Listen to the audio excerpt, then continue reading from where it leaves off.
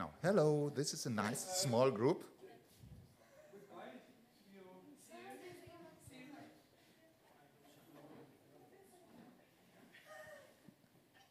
This is a small group for the moment here in the room. Maybe there are more people listening on the screen what is happening right here.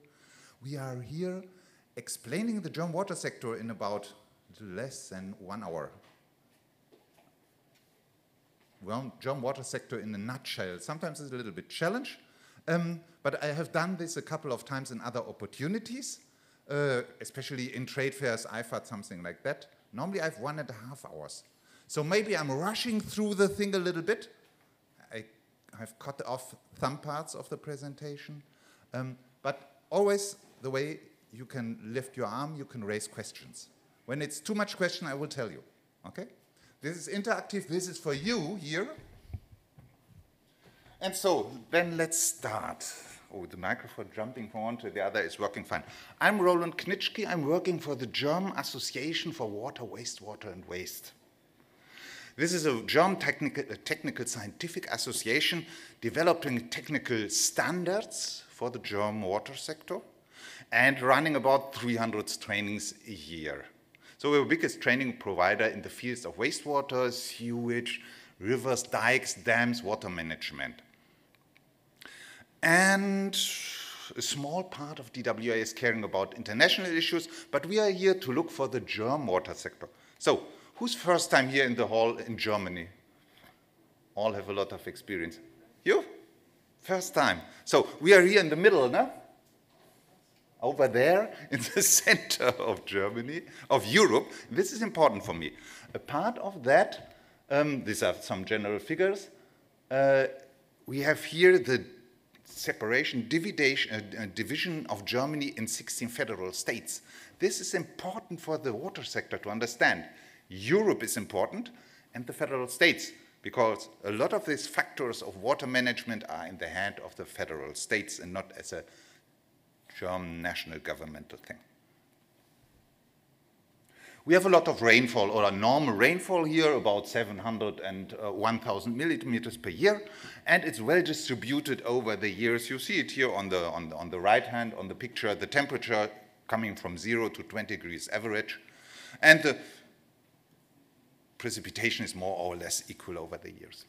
The question for me is to bring all this into a concept that you can follow what is happening in the water sector now. So I made a roll or a circle of water sector roles, starting from water resources. We already had this short view. Then I will talk about water supply and about drainage coming to the wastewater field.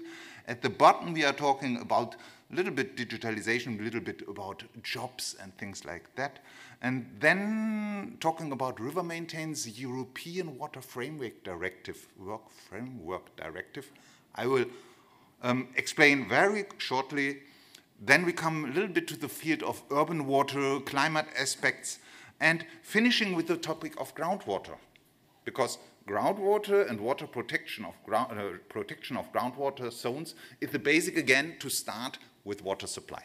So, one circle around, see sections. Let's start with the first section about resources, water supply, and operators. We have a lot of water in Germany, nearly 200 billion cubic meters per year, and we only need a small part of that. The main part of the water is gone with the rivers to the sea. When we are taking this part of the cake, we will see that the majority, from this 25 billion cubic meters, the majority of that is, again, used for energy supply. Energy supply in Germany means not so much hydropower, but, for example, using the water for cooling water with coal power plants and things like that. So this water is used, but it comes back to the river. So this reuse of water somehow, or the multiple use of water in Germany is popular.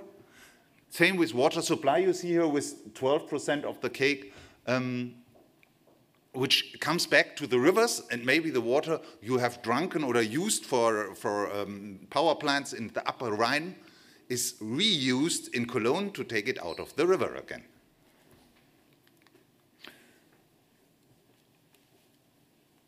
The second part in relevance is chemical industry. So you see, water supply is not the big issue here, it's one part of a bigger cake. This is a map talking about drinking water resources and their distribution in Germany. And you see the more red areas, which are these industrial areas. Here's the city of Cologne, where you have you don't have sufficient water resources directly close to the city, but you have the green areas which serve as recharge areas, and we have this limit, this way of bulk supply. Thank you. For students, I recommend to make a photo of this here, of the website, because there you find, even in English language, very good information about resources management in Germany. Even other maps you find over there. And you see here in the map these long lines from the mountains to the industrial areas here up there to Hamburg. Here is Munich, for example, getting the water from the Alps. This is a logic how we manage our distribution of water. The idea is old. Even the Romans, who had been here living in Germany or conquering Germany 2,000 years ago, they had even aqueducts or conducts of water from the mountains to the city of Cologne. This is a crosscut through one of these buildings. At the moment, we have one of this standing in our headquarters at DWA, close to 20 kilometers from here. But what you can see when you go close to this construction, you see that this building, this conduct, had been designed in a standardized way. All over the European Roman Empire, it was the same. Yeah? And they had different ceilings here and ash layers which made the water, the eliminated microorganisms, and at the end something as a cover of chalk, things like that. Yeah? Really interesting first process of standardization in the water sector from Roman Empire. When the Romans went away and went back to Rome, Germany entered a little bit in a desert, or it fall back into the medieval, we can call it like that. And it took 1,000 years until there was a renewal of water use, not only a well or taking it out of a lake, but using water power for mining, for silver mining and for metal mining. To use water wheels, and with these water wheels pumping the water out of the mines. So then in the 18th century, we come back that we could use this water power again for civilization, but this was for the castles. We have very nice castles in Germany, né? And some of them have these nice water games or water fountains. If you have the opportunity, go to Kassel, to go to Bayreuth or different places, enjoy it. It took more time, 100 years more, until the normal civilization, normal population got access to water. But this we will hear a little bit later. Nowadays, we are here in the situation that we can talk about full water connection rate of 99%. Our water consumption is about 130 liters per person. This is okay for an industrialized country, but have in mind the water losses here are only 7–8%, and these are technical water losses, because we are using the water in not flushing the pipes sufficiently. We have to flush the pipes with additional water. So this is fine from the surface. The clean water supply network is important because we have this 24/7 service, and you can drink water out of the taps. We do not chlorine our water. Normally, from the microbiological point of view, it's clean enough that you can put it directly into the water network. What you need to do is you have to eliminate mangan, iron, and things like that. When you have superficial water or from the surface water, then you have to do some contamination, some disinfection work. I think here there will be an excursion to the Warnbachtalsperre, to a big reservoir. We will see a photo a little bit later. There they have a treatment which cares about disinfection. But the majority of the water we come drinking here comes from the groundwater, so no disinfection needed. Who's responsible? In this paper, I will start at the bottom. Yeah? For water supply and wastewater, the responsibility is with the municipalities. There is in our constitution, there is a phrase about the municipality has to cover the basic needs. So at the end, the mayor and the town council decides about the water tariffs. It's completely decentralized. Between the national government, I already told you, it's not responsible really for the water. They only have a water framework. And the town council, there are two levels of water authority, a higher and a lower one. One is for the federal states, who at the same time are relevant for the legislation for the water sector. And the other one is for the smaller issues about water management and getting water rights and things like that. Questions up to this point? We go very rough through the things. When you are at home in a water sector in some country of the world, it's easy for you to identify, this is the same, this is different. Yes? Anna? Any place in Germany where you are using non-potable water for washing the streets, you know, as a secondary network? I think in a lot of parts of the, we forgot to give you a microphone, so I have to repeat the question. Places in Germany where we use non-potable water for works, cleaning streets, something like that. This is a technical water. In most cases, it's clean enough, or it's reused water, which, but this doesn't make a quantity. In industrial area, it's very common. In other areas, you have the use of water in the field of, when you're talking about catching of rainwater from the roofs.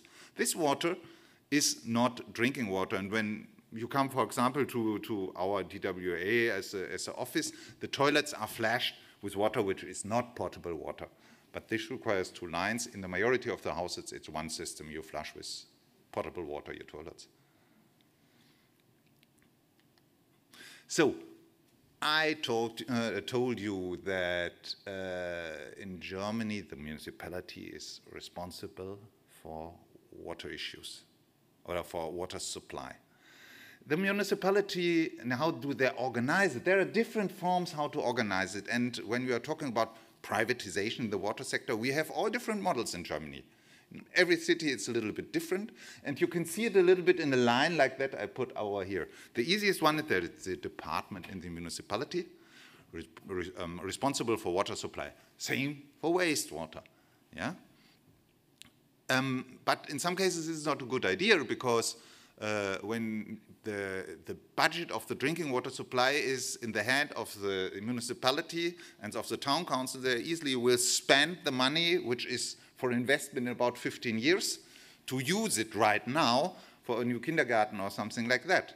So a lot of cities already said very early, we make a separate company, owner-operated municipal utility out of it, or a little bit more, we make an institution under public law, more independency. Yeah? Or, one step more, we want even to be independent in our personal decisions, so we make a public law company, which is a completely independent company, which is out of the frame of the public service or our servants' rules and something like that. Up to the point that we have a lot of cooperation models between real private partners running drinking water and water supply. You can spend 1 week in this issue here in Germany, studying everything in depth. There is one idea about that which I think which is relatively helpful. We try to build up associations, operators associations. 3 different levels. One is the very small villages. You have here the valley over there, yeah, Bavarian Valley, and the village is about 3,500 inhabitants, something like that. They come together, make their small wastewater system, run it together in an agreement, an association. The other thing is a big association. This is North Rhine-Westphalia. Our federal state here is Cologne. Here's the industrial area of the Ruhr, of the River Ruhr, and River Emscher. And in this area over here, they have mining activities. And the mining has a lot of influence in the groundwater. So it's not possible to manage this by community, because the community here in this yellow area, there are 40 communities, 40 big cities, living 10 million people in that region. It's a mega city somehow, but 14 independent municipalities. This group is formed an association by law.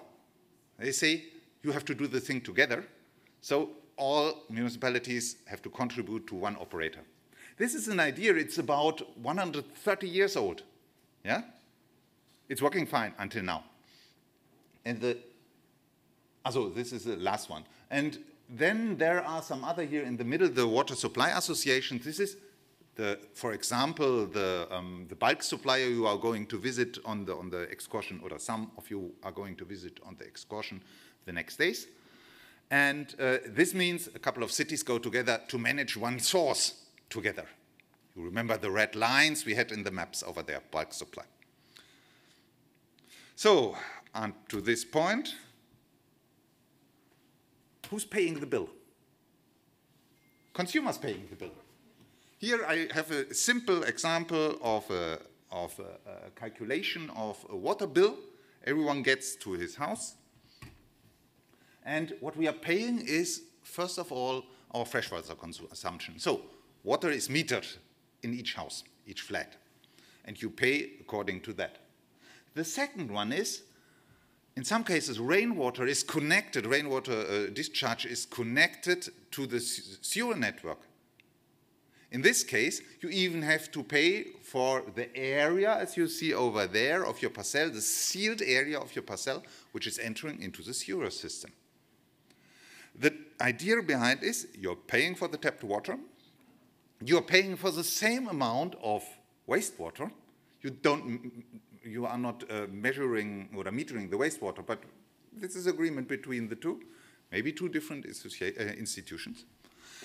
And a part of that, you pay a charge for the precipitation for the sealed areas, because you need sewer areas and things like that. And there is a political reason behind, because we don't want too much rainwater in the sewer system. It has to be bigger, more expensive, things like that. There is some basic fees, but I think it makes more or less clear. This family is paying about 600 euro a year. Cologne, where this example comes from, is relatively cheap. When I'm looking for averages, I coming to drinking water of 150 to 250 euro per cubic meter, and I'm coming to wastewater, more expensive, for about 3, 4, 5, up to 8 euros per meter per cubic meter. Yes, please. Why it is different in different cities? Why the costs are different? The costs are different because I told you each water supply and wastewater is in the hand of the municipalities. So each municipality, each town council has to make its own calculation. When it's a big town, everything close together, big sewers, flat area, no pumping costs, easy. When it's a widespread community, they have to say, ooh, what to do? Yeah? Good thing is that you cannot make a guilty man in the ministry. Yeah? You have, and on the other hand, each of the, or all mayors want cheap water prices, but on the other hand, cannot leave the community without long-term investment. So the things are close together. This decentral system runs very well. Please? Actually, I would like to know that I'm coming that view, but I would like to know that the precipitation charge is the price that you pay tax for the land use, or there are two different? Now you're paying a price for the sealed area of your ground. Exactly. The roof or the parking place. And the base. But is it different from the tax you pay for the land use? Yes, yes. There are two things, yes? There is one tax for, as a ground owner, you have to pay. But this is, you can change it when you say, there is no fixed parking place, there is a sand ditch where I'll park my cars. You don't pay nothing for that. It's working. Or the philosophy to filtrate as much as possible in your own terrains. So in this federal state, North Rhine-Westphalia, for example, when you're building up a new house, the first option you have to check is if you can filtrate in the ground directly. Yeah? Make some ditch, something like that. But it does not work in all places. No? And it's not the same in all federal states. But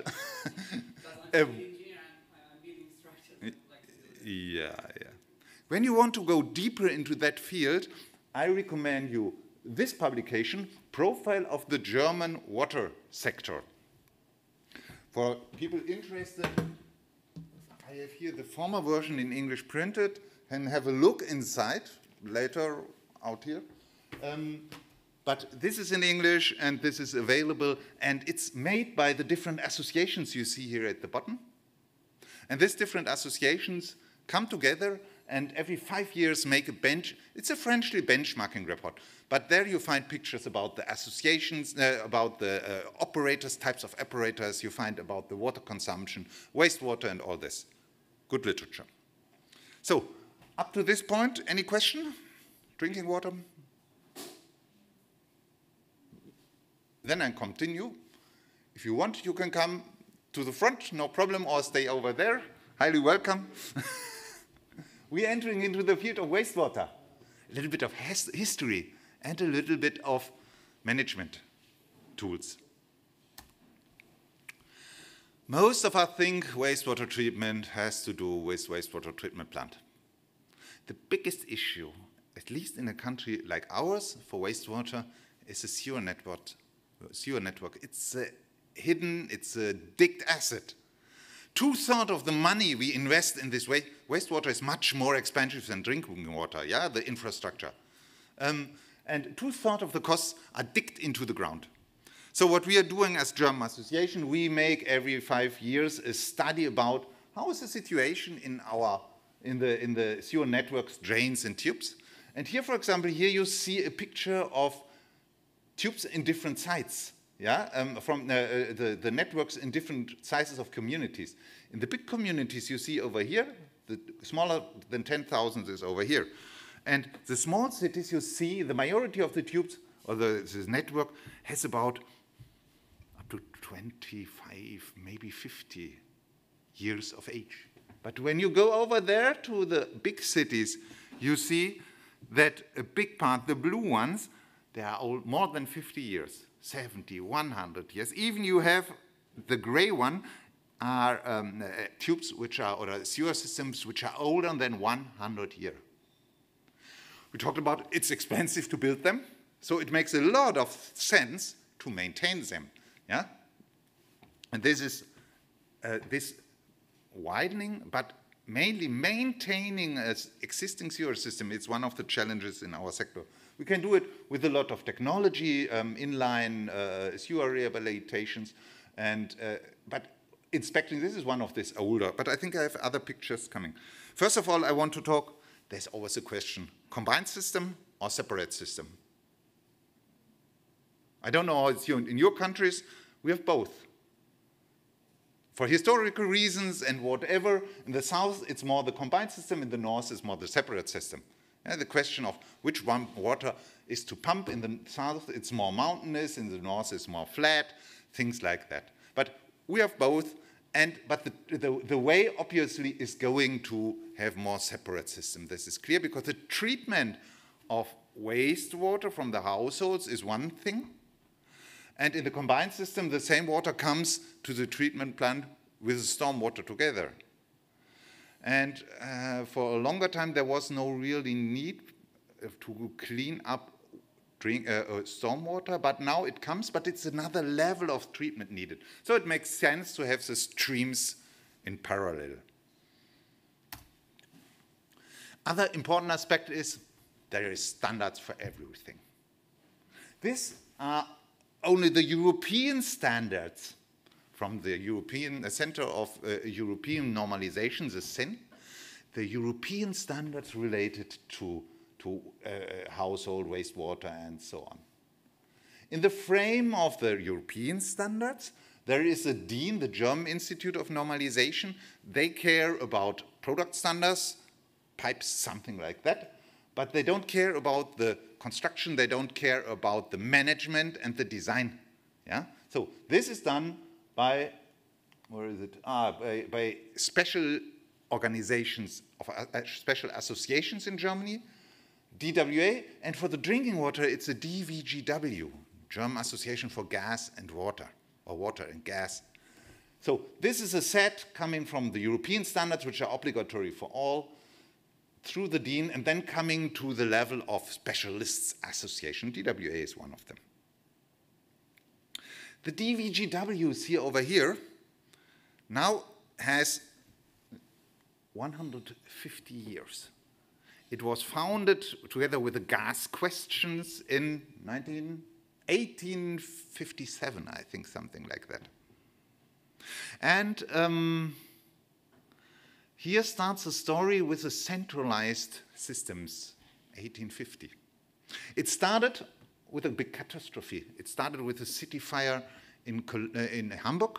At that time, there was a piped water distribution system, but it was not sufficient for fire fighting.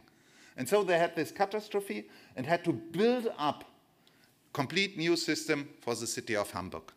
For that time, the Germans asked for development aid from the British, from the Englishmen, from William Lindley and people like that coming to Germany, bringing in the concept hygiene and things like that, and building up wastewater, drinking water system, and at the same moment a sewer system.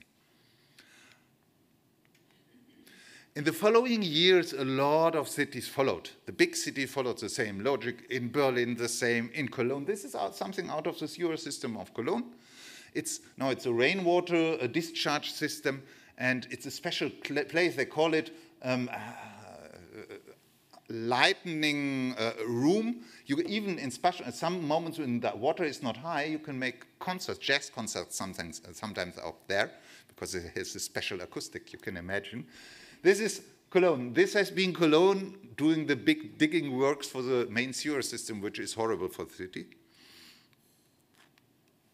And obviously, there is the idea to implement some mechanical cleaning. This is the oldest mechanical wastewater treatment plant we had in Germany, in Frankfurt. It worked until, I think, 20 years ago as a preliminary step for further treatment. And what you see here, this is a building. What was the perception of people in that time about wastewater? Look, we're building a castle. We are building something which really is, it helps us. It's hygiene developing there. Yeah? This was the idea. It was not outside, it was visible. The main part of the rainwater or water in that time went to sewage farms, to areas like that. Nowadays, they are out close to the city. Nowadays, they are settled with nice villages. Some of them have problems with heavy metals now in the ground, but they manage the issue. Because originally, this wastewater, it was only wastewater for the from the washing and from the rain. It was not from the toilet. For the latrines, there was a different business. At that time, in the end of the 18th century, this was fertilizer. There were people getting the sewage from the latrines and selling it to the farmers. So it was a product. This changed completely when the alternative was some guano from the islands of Falkland and South America, something like that, more expensive. Yeah? This changed completely when chemists Haber-Bosch developed their first mechanics to produce nitrogen fertilizer in a chemical way.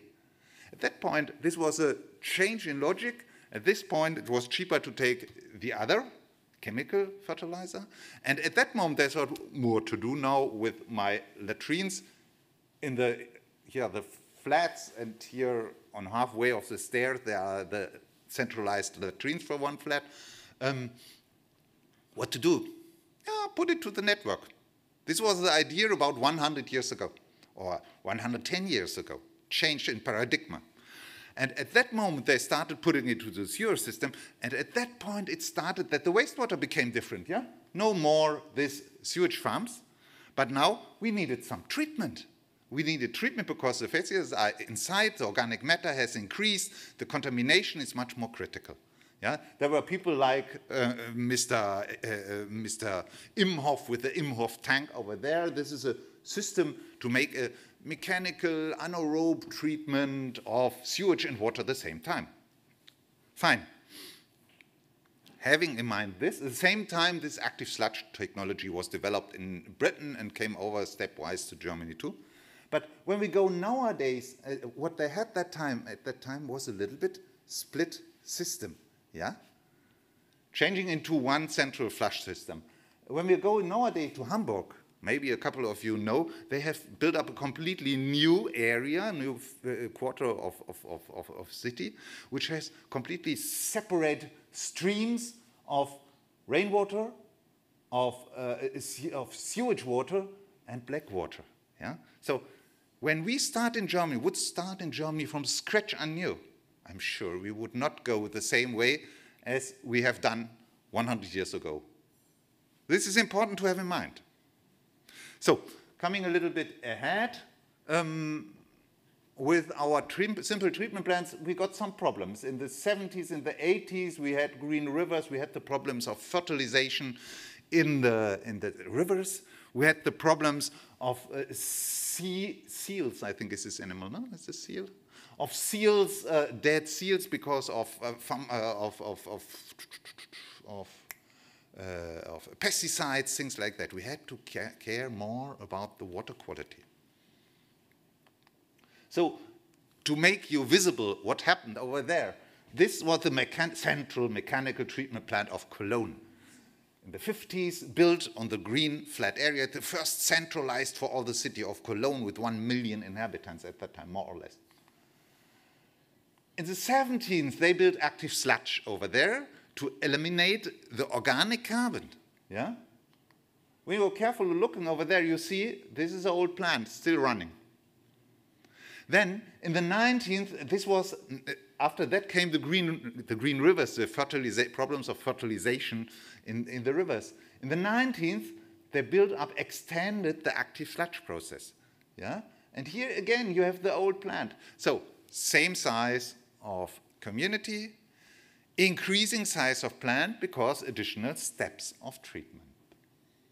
And now we are in the situation that we say, is there the need for a fourth treatment step?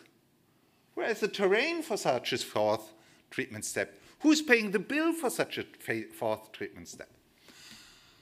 I told you in Germany we are doing the things in accordance to the European situation. We have a European Wastewater Treatment Directive from the 90s. And recently in these years they are adapting it, renewing it, and trying to get out of the best out of all European states and make a new directive out of that. It's under discussion in the moment. And when we are looking a little bit between the pages, what we will see there is that the idea of energy efficiency will come up as an obligatory requirement. This means all the questions of sludge digestion. Yeah?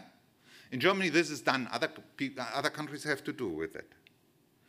On the other hand, an interesting point is, what about these micro pollutions? Yeah, the cosmetics. What's about the germs? What about the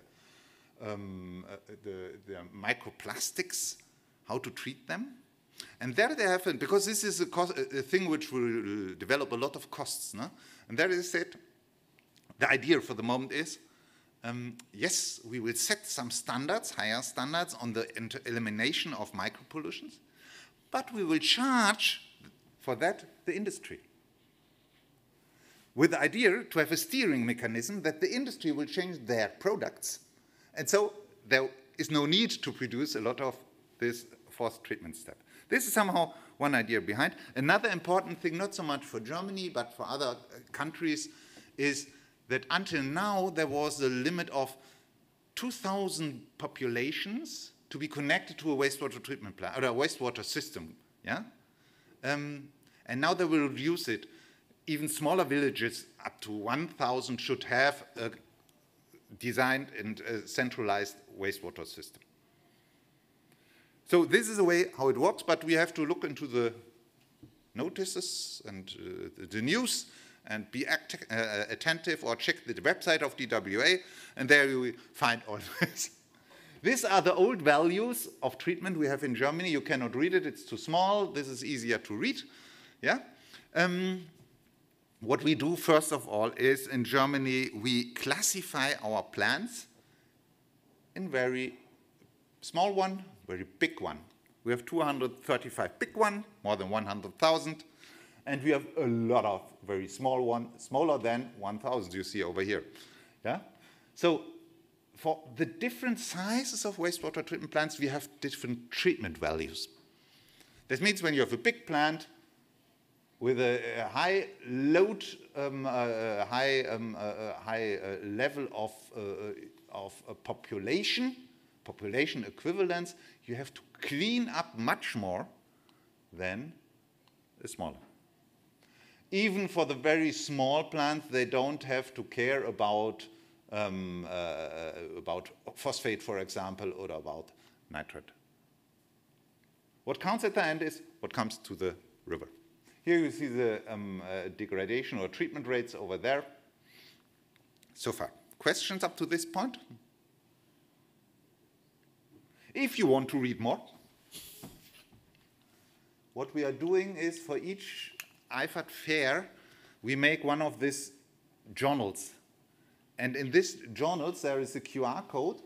There you find a performance report of municipality treatment plants, collecting the real data from about 800 different treatment plants, different sizes, different regions, different technologies.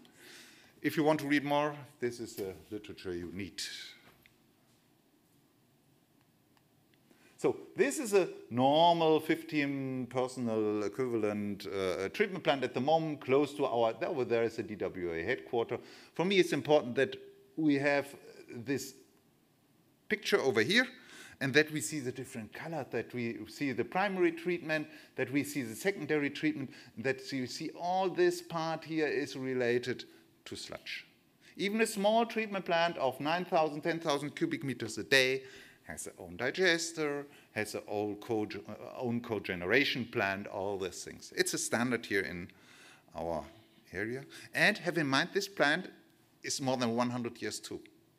You don't see it, but over here there is a small old building from one of the first treatment plants, and they are reusing the tanks, increasing technology, reusing existing infrastructure. So we have no standard treatment plant, everything is rebuilt a little bit over the years in a different way. Yeah, how to operate all this? We have a system here in Germany, a part of this ISO auditing systems. We have a system in Germany we call technical safety management. The idea behind that is that the association is checking the management of a plant. This works for drinking water, wastewater, dams, whatever, is checking the management of the band, of the infrastructure, if they are following all regulations and standards. They do it with a transparent question catalog, which is tackling at the end these different points. Is the structure of the utility without overlapping, something like that? Is the organization of the processes developed in a smooth way and good, fine designed? And are there the sufficient emergency rules and duties and things like that in place? When you're going through a catalog of this 3 points of view, having that in a good question catalog, you're very close to a smoothly running management. You even can do it by yourself. You don't need any consultant because you have the questions, you can look into the guidelines and so on. This concept of technical safety management is working very well. It's working even internationally in Egypt, in Jordan, and recently I came back from Peru, where I started developing it or introducing it in Spanish language. Clear, it all depends on the national standards at that moment. No? And sometimes when you say, oh, there is a question, we don't have a national standard, what to do then? Then you have to think somehow in good practice. And when one plant is thinking in good practice, the second is thinking in good practice, and the fourth will look, what do the other do? So stepwise, by taking the questions and bringing in plans or managements in using that, we come in a logic of standardization from the bottom up. No? It's interesting. It's working. Sludge.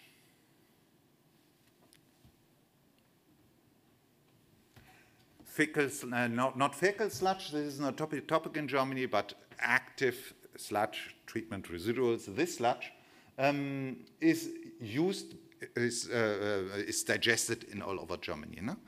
We are in a phase of changing paradigms at the moment. This is 7 years ago, 50%, 60% discharge, thermal discharge. This was agricultural and landscape gardening. This is a recent picture, yeah? Green is up to here, and it's only a question about 7 years that this part of landscape gardening and agriculture, used for agriculture, will not play a role anymore. Because there's a political paradigm saying we want to conserve the phosphate in the sludge. So for that reason, we want to mono-incinerate the sludge. We're building up a couple of incineration plants. Maybe at the end we have more capacity than we need. And this process is going on. All that, when you come back in 5 years, it will be different. But this is the thing, things are moving at the moment. I think for time reasons, I skipped through the topic of digitalization. Only one point, when I'm talking about digitalization, the German water sector, my German colleagues always tell me, oh, be quiet, don't talk too much. Yeah, because there are other in Europe much better on that. The Danish are great in all this process of digitalization. We in Germany, sometimes we are fighting with our own rules. Yeah, we are fighting with data protection issues, something like that. There are a couple of things moving. There are good tools you can use, yeah, obviously. But it could be much more, yeah, coming to the really use of data in a centralized form and really saving money and saving resources and saving amounts of infrastructure. Maybe in 7 years, 8 years. But when you want to learn something about the IT security in critical infrastructure, this is about restricting. In this point, we are very good as Germans. Together with the wastewater and drinking water, we developed even years ago a guideline how to make or what to have in mind when you are with your operator or with your utility in this transformation phase to digitalization. This is the thing I can recommend you. It's really helpful. It's available in English. Some few words about German water sector, about the stuff. We have 15,000 plants, drinking water, wastewater. We have 1 million pipes, sewers, and we have around 1 million drinking water network. Yeah? We have 80 million inhabitants, and we have an annual investment in the sector for 8 billion euro. 8 billion euro is something, no? It's only 10%, and it's only 1% of the value of infrastructure, which is about 600, 700 billion euro. So we don't invest even enough money to maintain our infrastructure in a good shape. So a lot of money is in the game. And a lot of engineering consulting companies are working in the field. For all this, we have 250,000 working in the sector. We have the problem of age in our sector. Yeah, in the mining area, the people are over more age than we. But the second one is the water sector. So it's a good opportunity. The young people here are on the right track. Even to stay in Germany, find your place here. But from the 80,000 working as employees in utilities, yeah, the majority of them has a vocational training. Only 15% are academics, 10%, 12, 30% are academics. The majority are here technicians with a 3 years vocational training or a 2 years add-on technician qualification. This is a basic for all our operational work. Later on, we can go deeper into this point. I think it's again a point where we can discuss easily. I don't know, half a day, 1 day. I only want to leave you one idea more. To maintain trained these operators, we have the training model of neighborhood. The idea is that the workers, technicians of a couple of plants close to each other, visit once or twice a year one of the plants. They form a fixed group, a fixed peer group of learning. Yeah? And from the headquarters of DWA or DVGW también, too, they send a teacher for only 1 or 2 hours, but the rest is self-organized. Yeah? They have their rhythm, they have their agenda, they have everything as they like, and meet once a year, for 1 day, and are trained in a continuous way. This is working very fine since 68. So, question about wastewater.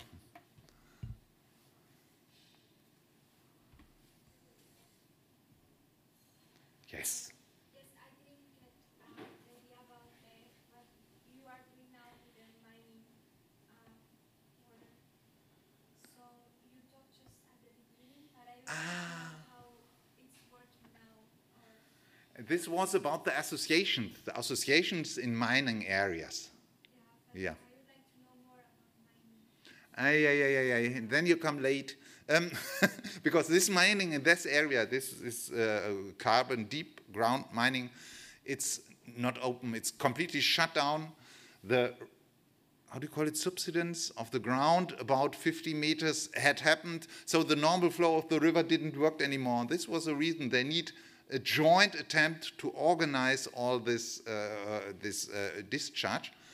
And now they're in the role, I have a slide a little bit later, about restructuring, renaturing all things after 100 years of mining activities again. We have the same here on the other hand, close to Cologne, open ditch mining, no? You call it these big holes, 400 meters deep. There you can get the lignite, the brown coal, yeah? And this will finish even in the next 10 years too. There everything is under control, yes. But who had the control of this? Who was responsible for that? The responsibility for water management in these areas is in the hand of water authorities and the mining companies, yeah? When you have in the old carbon mining area where it shut down, the mining companies had to make deposits for pumping for the next 1,000 years, yeah? They call it even, it's a budget for Lebenskosten oder Endgültigkeitskosten, costs forever, something like that, yeah? But as a clever businessman of big concerns, after a while they got it, after 15 years, 20, 30 years, they got it to be paid out to the public. So the thing is a little bit same as with the atomic power, but at the end it's planned, yeah? And from the beginning on it's planned to have a deposit on that. And it's a challenge for a private company to hold all this under control for 100 years, yeah? But at least the idea is there. So, Maybe discussing that a little bit later. Coming to the last point of the circle and having 10 minutes, 9 minutes.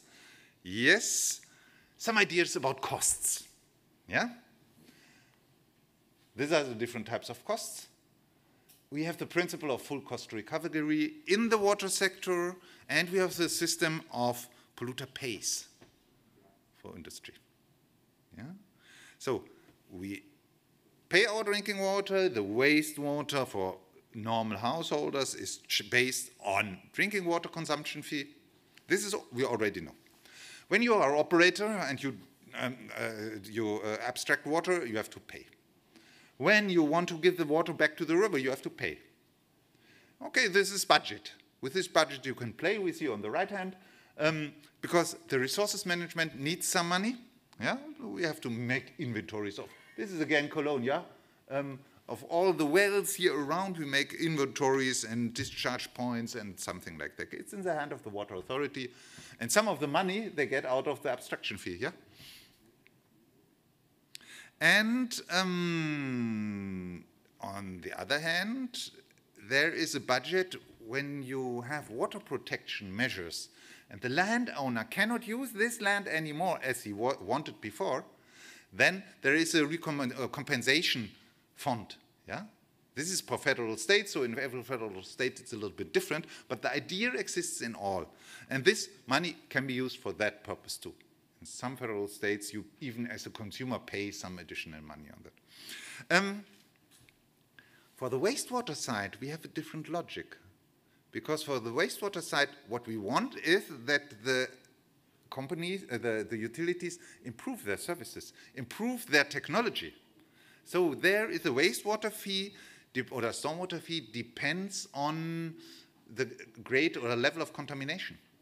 When you contaminate less, you pay less. And when you want to improve your services or your technology, you can borrow money out of this fund, of this budget, from the wastewater discharge fees. So it's a little bit a circle for permanent improvement in the wastewater sector. It's only to get the idea, nothing more for the moment. So something about rivers. 6 big capture areas.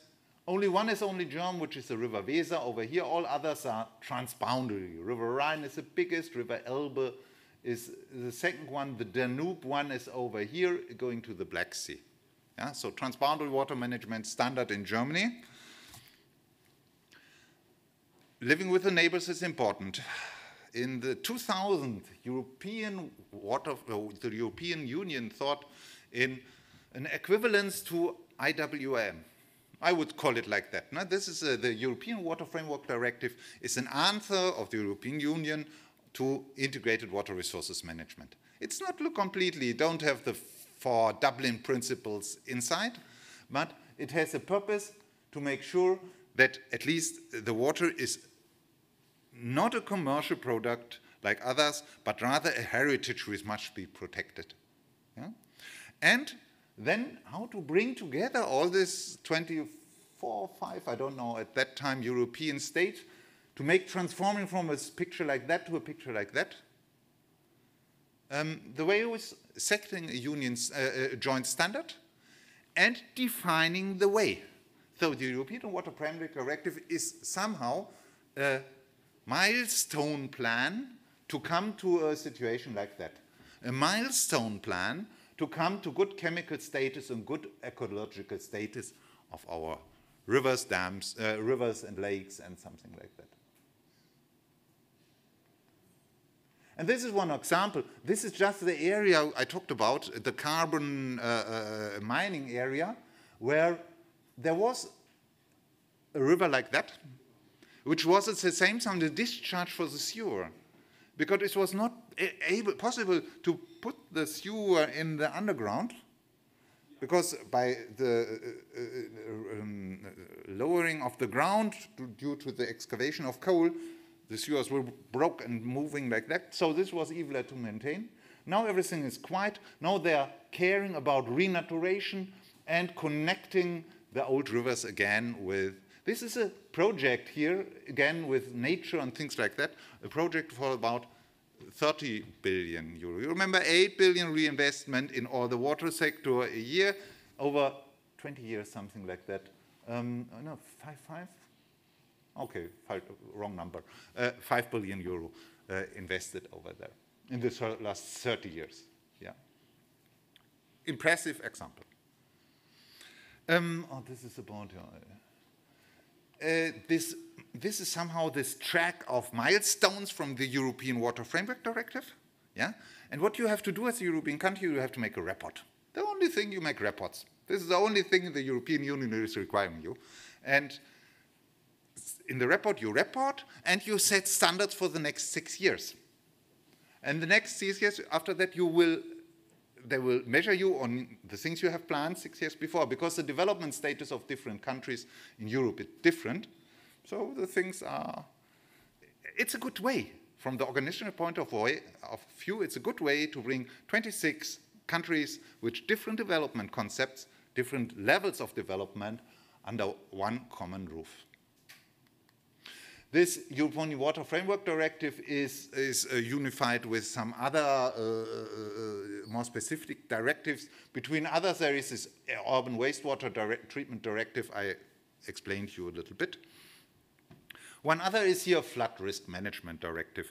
And out of that came the idea to develop flood hazard maps. So all over Europe, this is from 2015, something like that, all over Europe now have these flood risk maps. Yeah? And they are openly accessible for all customers. This is a real great, in my student times, we didn't have this opportunity, but now all this data are public. You have to care about the rivers, you see over here, done by water authorities and by consultancies on that. Public awareness is important. You will find this plate in Cologne here. Behind that is a river Cologne, a river Rhine. And everything is organized. Even the water can rise up to this level here. The city is prepared. Yeah?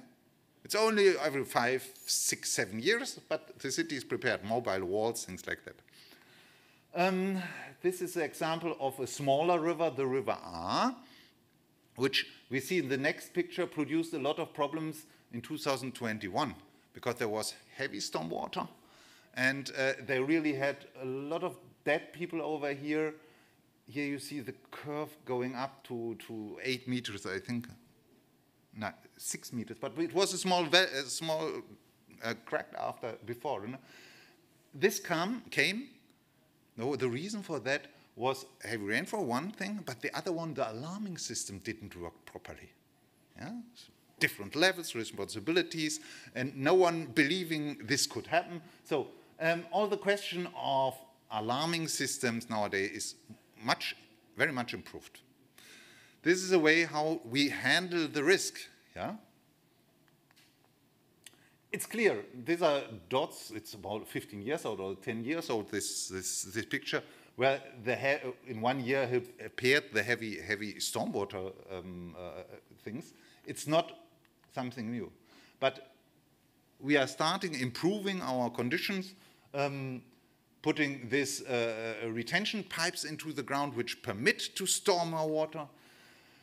This is under a major place in Munich where they store rainwater to avoid flooding of other areas.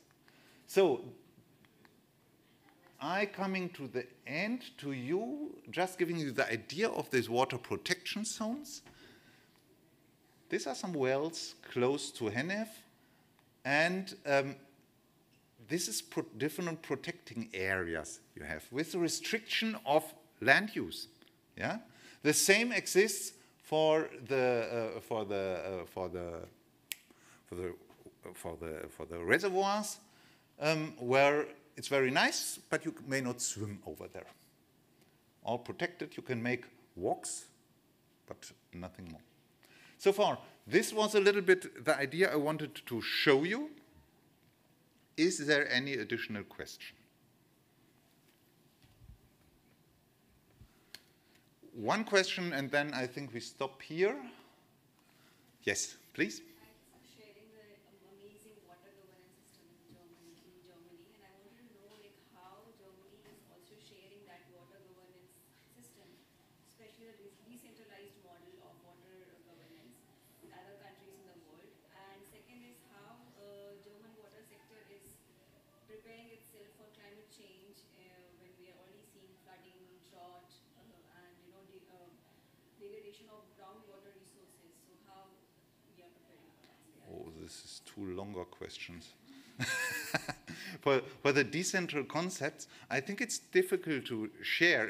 It's to talk about, and this is deeply anchored in the political system of a country, what responsibility a federal state or a state gives to the municipalities and to the federal states. And I think there is history of Germany involved in the question of all the bad experience we made with Adolf Hitler and the Second World War here. And it's a very decentralized, stable system. The other one, I would like, can we discuss it outside with a cup of coffee? Yeah? So then I would say thank you at this point, making the stage free for the next speakers. Thanks for your attendance, and enjoy the conference over here.